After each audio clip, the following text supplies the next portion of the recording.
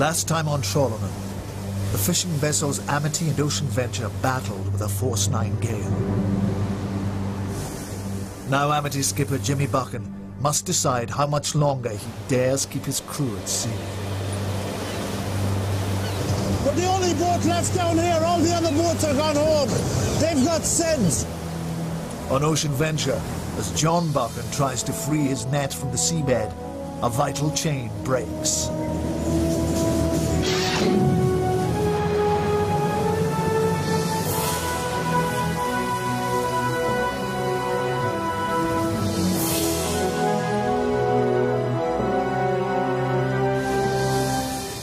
"170 miles from home, the Ocean Venture is caught in a storm. Having caught little fish so far, skipper John Buchan has decided to continue fishing despite the weather. We've 9 of a crew to pay. We don't catch any fish, they don't get no money, they don't get paid. Once again, the catch is poor.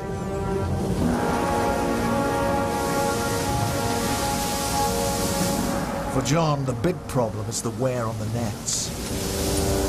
Well, we're working just now at the moment. It's very, very bad in the gear. A set of chains, which cost about 1,600 pounds. They get worn away at 3 trips out here. Just, the bottom is very abrasive. It's like sandpaper. There's a lot of stress in this job.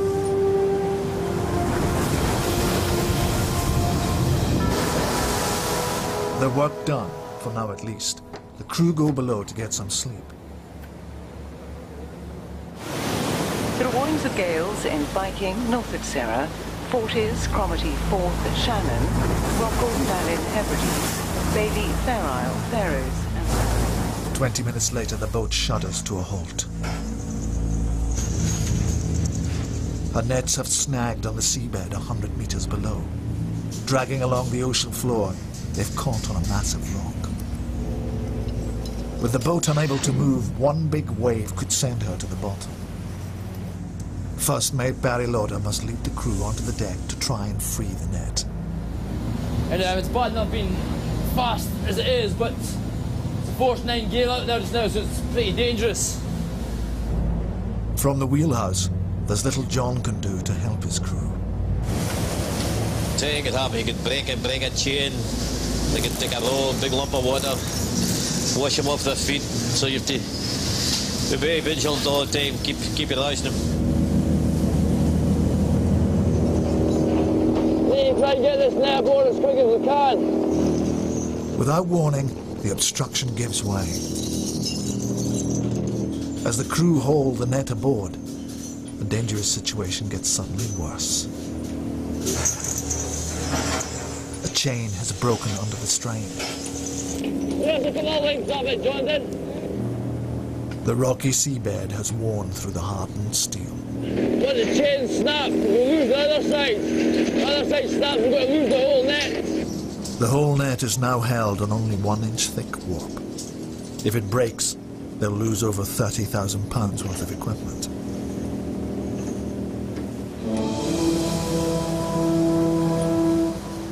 On the Amity, Jimmy Buchan has steamed through the night to find better fishing grounds.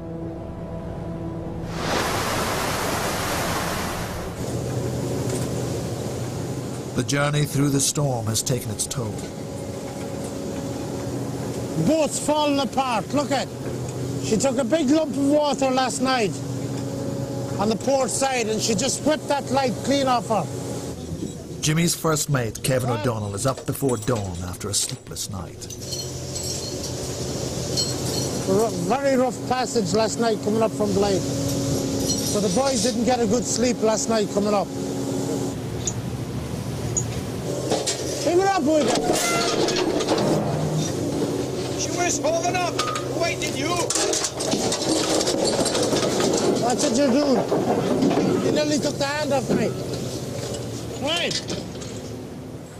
Jimmy's decided to try his luck at a place called the Ooze Hole. According to his weather forecast, he only has 24 hours before the area is hit by a massive storm. This is my last throw of the dice.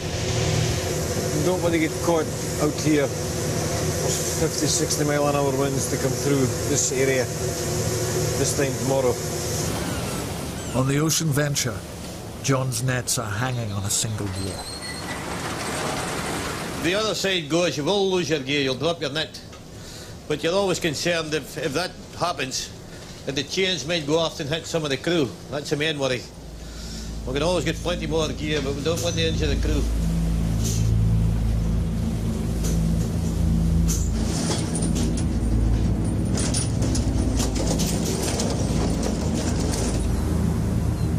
Even when they've got it on board, John fears the loose net could drag the crew into the sea. We're looking wet. Come over the net. I've said it. The white hulls are doing looking wet.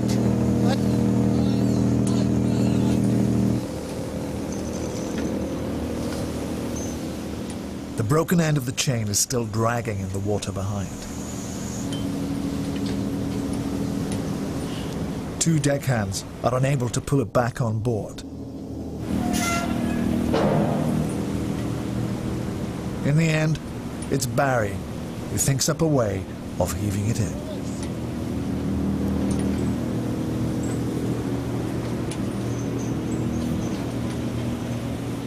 And Tucker repairs damage to the net. Come on, Tucker. We're just waiting for Tucker to splice this new back onto the bag. It's taking forever.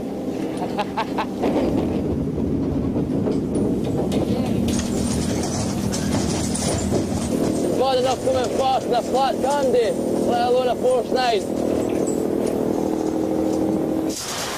The skipper took a chance fishing in the storm. This time, he's got away with it. How I do? On the Amity, Jimmy's preparing to cast his net in a deep underwater ravine.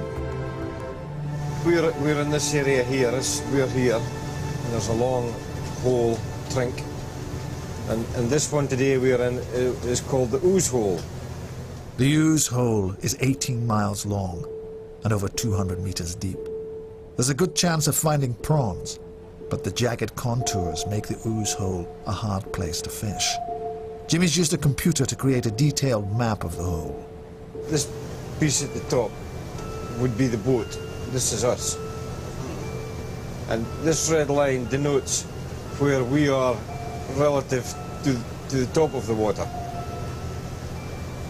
I know that my gear is in this area here somewhere, because the gear is behind me.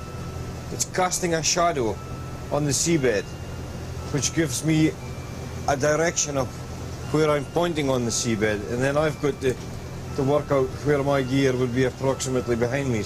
Jimmy will tow the net along the edge of the ravine for 5 hours. If he gets it right, there should be a big catch of prawns to show for it. If he gets it wrong, he could lose his nets.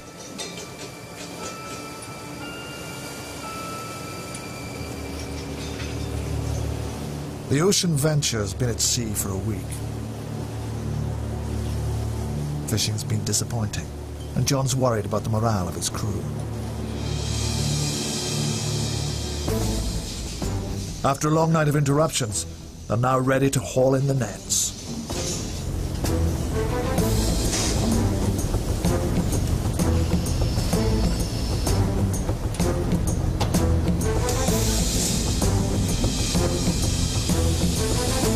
It's absolutely diabolical, eh? Pathetic. To over 5.5 holes for that. Something wrong.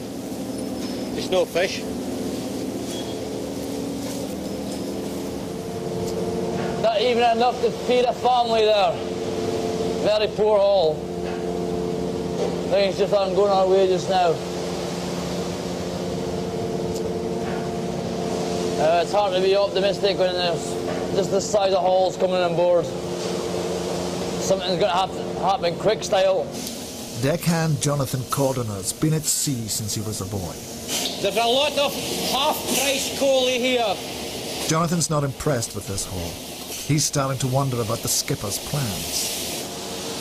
John's next brainwave, nobody knows. Always expect the unexpected with John. Upstairs in the wheelhouse, John is feeling the pressure. He needs to get results fast, and when it comes to finding fish, the skipper is on his own. Everything goes through your mind, that where to go and what to do. Fish come and go, and you just never know. You think you know, but you'll never ever know. A wee bit smarter than us, I think. In his battle of wits with the fish, John has a secret weapon. Diaries of fishing trips, stretching back 27 years. Usually this time of year we're finding fish everywhere. Usually the first time of the year there's usually fish everywhere because the grounds have been well rested. Where have they gone?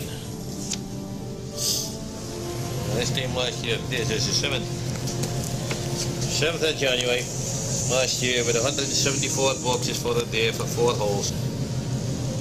45 boxes, a 32 boxes, a 15 boxes, and an 82 boxes. Mostly good, but it's good fishing. Catching some valuable cod could still make this trip a success. According to John's notes, they may have moved to deeper water. Shifted into deeper water or not, I think we'll have to have a look in deeper water and see if they're there. We'll just have to shift the grounds again, try somewhere else. This is Peterhead, the northeasterly point in Scotland. We steam down to the barrel field, just south of the barrel field in this area, the 150 miles. So I think we'll head east, I think, about 50 miles west of the coast of Norway, to see if we can find some cod or haddock. Down below, Jonathan's coming round to the skipper's new plan. Want to get some cod? Big juicy cod.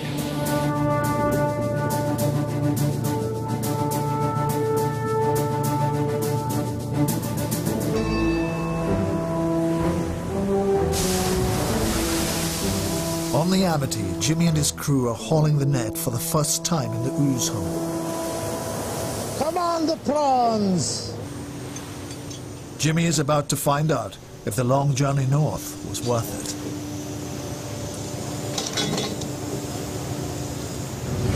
Now the skipper's smiling! You happy, Jimmy? He's ended up making the right decision for a change. It's not too often he gets it right, but he got it right this time. See, you'd no faith in me last night. Oh, hey, come on! That's Keeping what the it's best all ones up his sleeve. That's what it's all about. Look at that. Look at that. That is an absolute beaut. The problem we have now is we know there's a storm coming. We're 120 miles from home, and we know there's fish on the grounds. So what do we do next?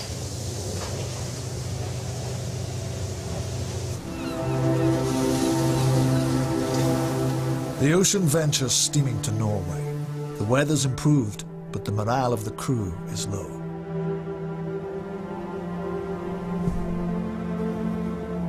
Jonathan's first job of the day is to count the boxes of fish they've caught so far. 150 aboard. 850 to catch yet.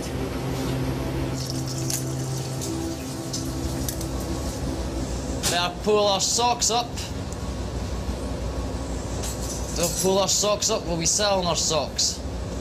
Never mind, at least it's breakfast time.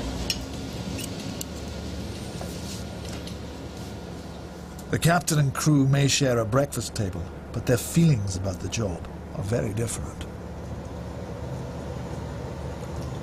Only time will tell. As a deckhand, Jonathan still hasn't earned any money after a week at sea. Fish has been very poor, really. So we're just trying to mend some holes in the bag, just in case that we're losing any fish. It's not good going home if you haven't made any money, but it's always good to get home, no matter what.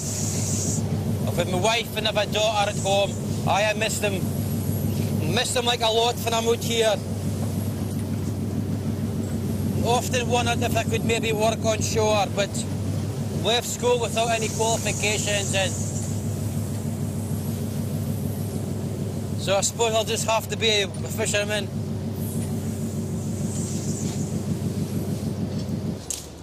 Michael Cowie, the cook, has sailed on the Ocean Venture for 18 years. I would love to get out of this job if I could, but I mean, it's got a strange pull. I absolutely hate this job at times. You still come back and going through it all again. Once you've been your trip off, you forget about it and you're ready to do it again. So I never really thought I'd be at the job this long, you know? But for John, fishing is more than just a job. It's a way of life, handed down through generations. My father was a fisherman, my uncle was a fisherman, I have a heap of cousins fishermen, and my grandfather was fisherman, my great-grandfather was fisherman, so it's salt water in the veins and not blood. And I mean, you can't get much more experience than John, really. He's been at it all his life, Ken, so he's been brought up in it. I haven't. I mean, they say as fishermen, there's men that go to sea, and he's a fisherman. I'm just a man that goes to sea. Yeah. When they get to Norway, the crew will find out if John's finally found the right spot.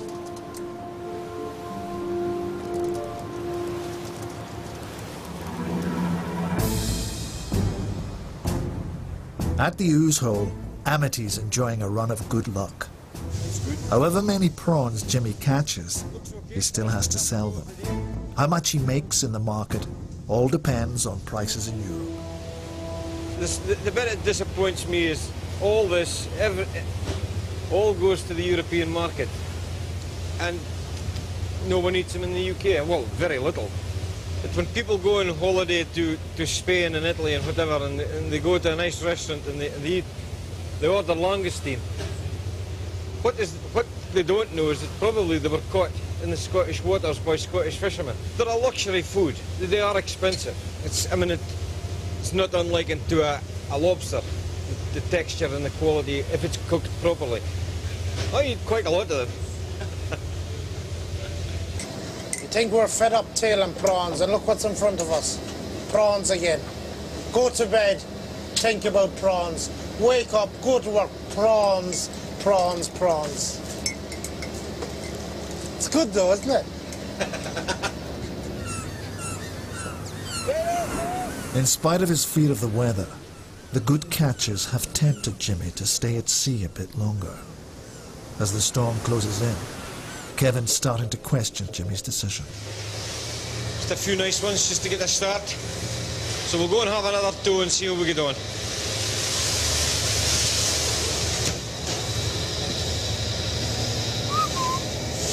Things changes when he sees money in the hopper. It's the one thing the skipper's got to have. He's got to have the drive, because he's the guy that's responsible for catching the fish to make enough money to pay the crews.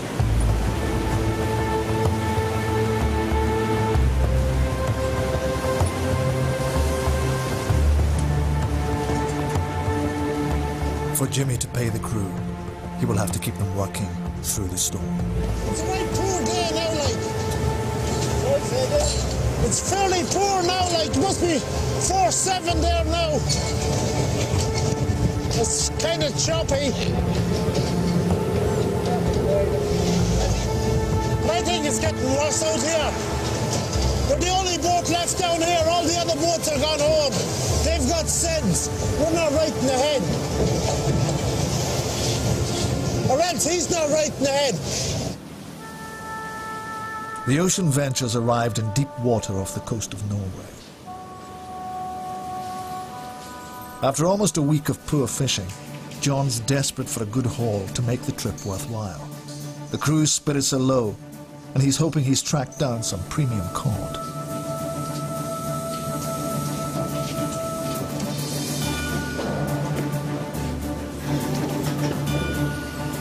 There's a few nice cod in there. I don't know if yet, but we're certain. We're getting close. Some big cod there. Big ones. Good fish, cod and monkfish. Really good fish. The boys will be rubbing their hands just now. We can only hit the spot. A haul like this can be worth hundreds of pounds to each member of the crew. John's finally found the right place to fish. We're improving, so we'll go and see if we can get some more before it's dark. This is what we're wanting. Nice cod, big haddock. Monkfish are even more expensive than cod. Very ugly, but nice to eat. We're all happy. We could all stand and gut these things all day long, and it wouldn't bother us. Right, nice cod. Beautiful fish. You see, I'm just smiling now. Makes a change. Pound signs. Rolling in our eyes. We just have to find more now. That'll make us even happier.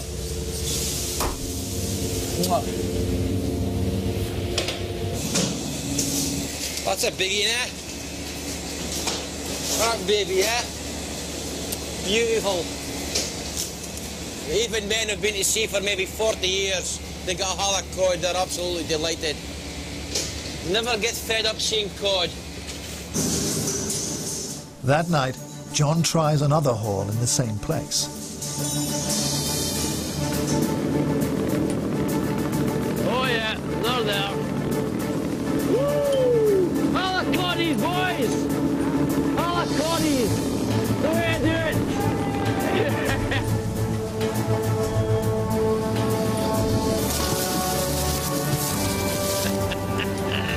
Well, I'm that cod. Brilliant. And there's more.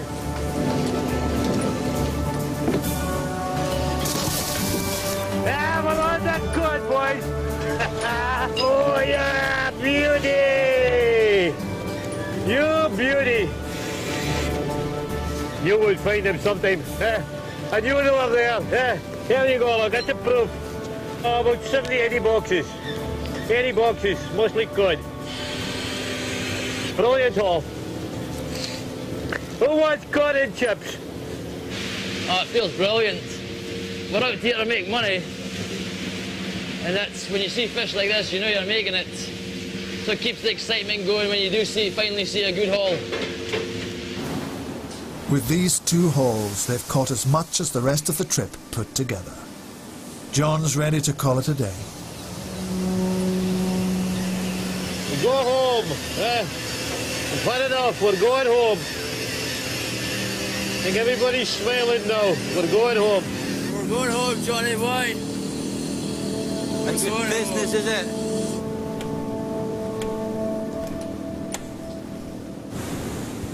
"90 miles from Peterhead on the Amity, Jimmy's hoping he'll get his fish to the market in time. I've decided to haul early because I've got 90 miles to run in.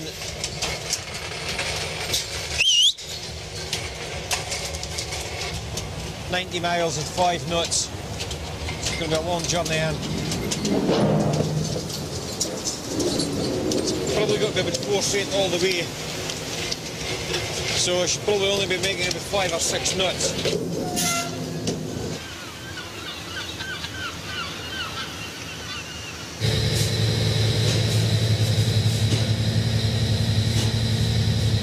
Finito!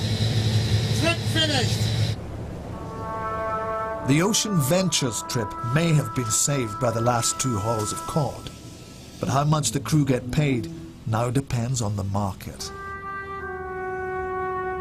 Most of the fleet have come in to avoid the storm, and there's a lot of fish for sale. It could drive the prices down.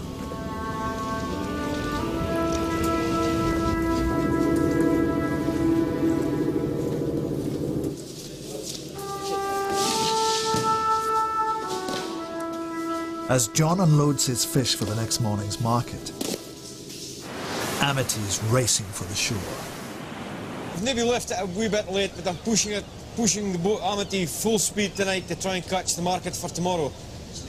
If he misses the market, his fish will be another day older and prices will drop.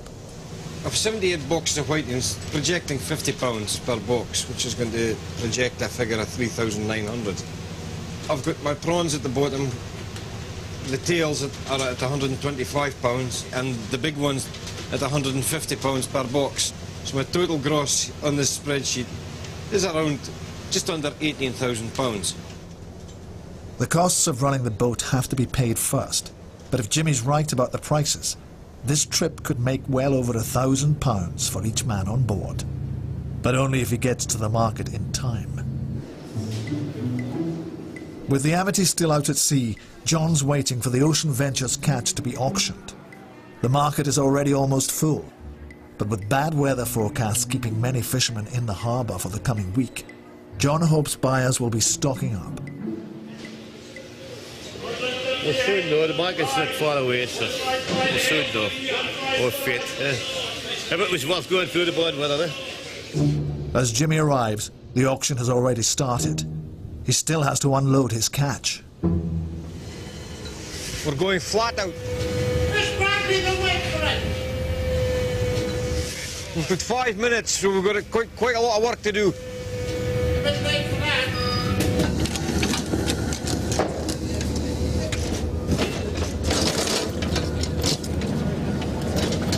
The crew work faster when I cut, it's fine. If they know they've plenty of time, they'll dilly-dally. The price of fish in the market depends on how fresh it is. Every day counts. Fish is going to be another day older if we don't get this market. Yeah. I can hear them shouting. They're going. They're getting closer. Do you hear them shouting? At the other end of the market, John's cod is about to be auctioned. well, for these sizes, I would look for about £90, I would think. But I guess. But I'm just selling them. I'm not buying them. The bidding starts at £80. Maybe as much as you want. 82, 2, 4, 6, 8, 90, 2, 4, 96, 8, 100, 2, 4, 6, 108, 10, 110, 110.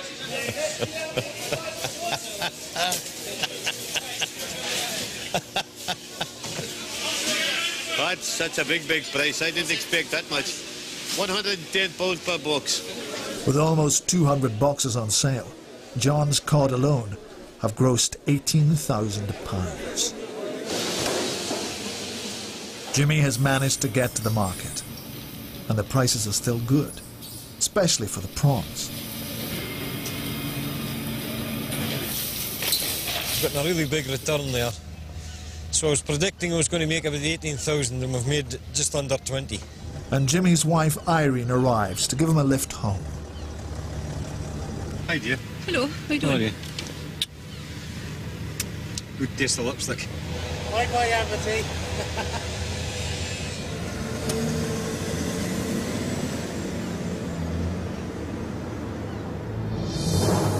Next time on Trawlermen, in the hunt for haddock, trawlers risk collision on treacherous seas.